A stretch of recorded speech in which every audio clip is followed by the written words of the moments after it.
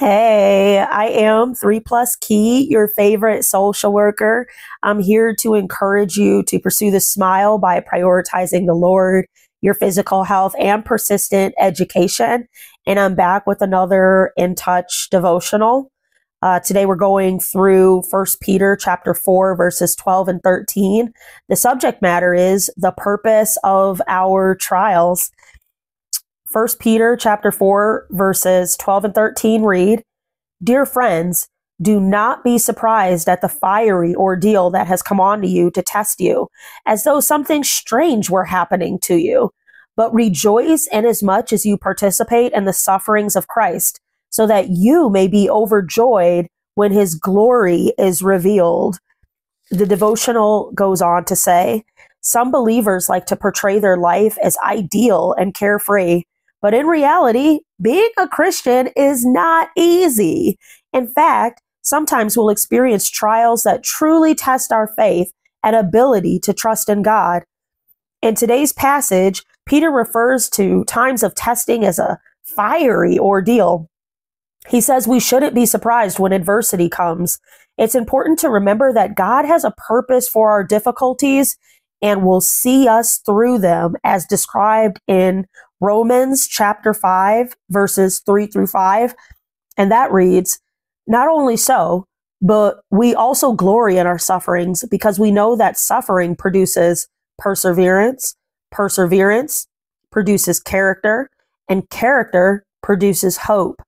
And hope does not put us to shame, because God's love has been poured out into our hearts through the Holy Spirit who has been given to us." Amen.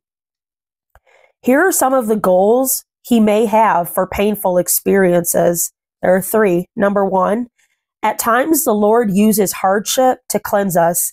Trials drive us to him, and as we focus on God, we're increasingly able to see things from his perspective. Number two, a difficulty in our life may be the Lord's way of testing us.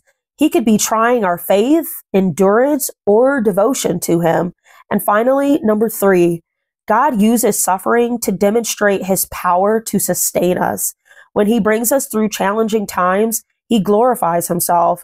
In turn, this encourages others because they have witnessed God's sustaining power in our lives. Ultimately, hardships strengthen our testimony. In the midst of our struggles, we might feel overwhelmed and discouraged, but once the storm has passed, we can often look back and see the Lord's providential hand carrying us through. Wonderful. I remember at one point I was going to East Point Church in Atlanta, Georgia, and Pastor Tony Carter was describing shepherds, the sheep, and how the sheepdogs shepherd those dogs from behind. So they keep them in line.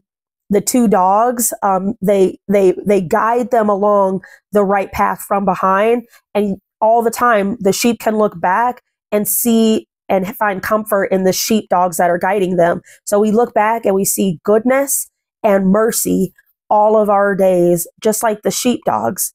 Amen. I am 3+Kei, your favorite social worker, here to encourage you to pursue the smile. Subscribe now for more content, and I'll talk to you later.